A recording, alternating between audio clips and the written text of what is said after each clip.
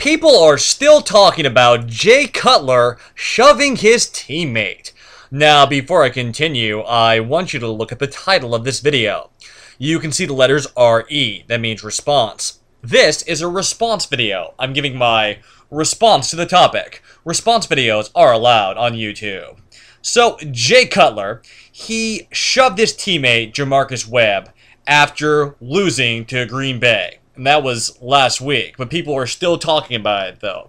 People are saying that, oh, he was very unprofessional and he shouldn't do that. Kind of interesting, though, is last season people were talking about Jay Cutler having no personality. He's not fiery enough. He's dull.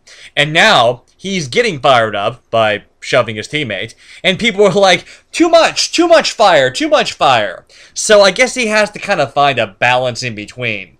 Shoving J'Marcus Webb wasn't too good of an idea, but it wasn't like a real big shove. It was kind of like he bumped him, being like, oh, you should play better. It wasn't like he went up to his face and just shoved his helmet, so I don't know. Probably wasn't a smart decision, though.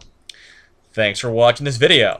I made this picture. No copyright material was used in this video.